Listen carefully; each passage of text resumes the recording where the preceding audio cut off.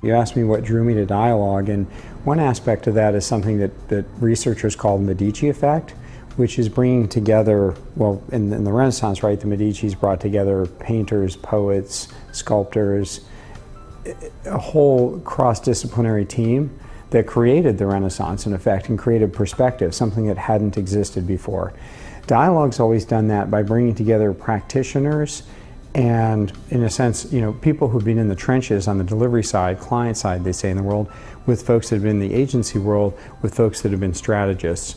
And so that's copywriters working with analysts, working with developers, working with strategists to create something that's a very multi-dimensional perspective on a client's issues. So that's sort of the melange from which we come.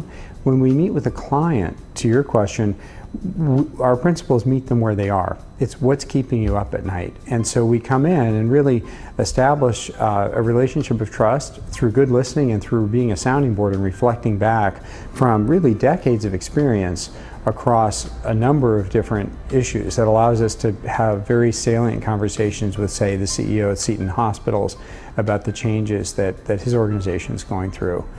And we work from that point out, from what their concerns are.